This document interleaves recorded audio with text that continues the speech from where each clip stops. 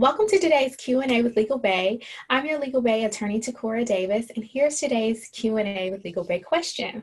Someone asked, Attorney Davis, if someone has my business name on a social platform but are not actively using it, and I have secured my trademark, do I have any recourse to get the name on that platform?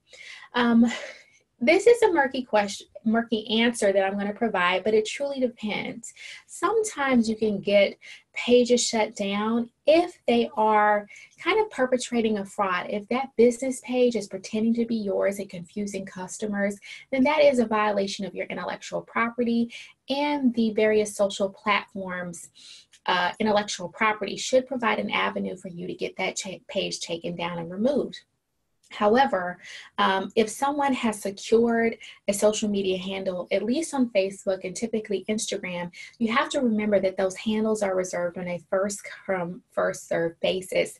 And according to their policies, they don't allow transfer or even selling of usernames. So really forcing them to relinquish a handle to you, it may not happen in this day and age since they updated their policy. They used to do that, but not so much anymore. So what they encourage you to do is to find an alternative tag or an alternative handle in the event those things happen, because oftentimes you have to remember with intellectual property law, we can have multiple businesses with the same name. Even if you do have a trademark is something that's really going to protect your business and the industry that you're in.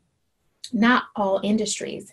And we see different names with brands like Dove Chocolate and Dove Soap, or, Pandora Jewelry and Pandora Music. Well, in the end, those two businesses, even though they have the same name, they have full rights over that name in their respective industries. So I hope this answers your question for today's Q&A with Legal Bae, and I'll see you next time.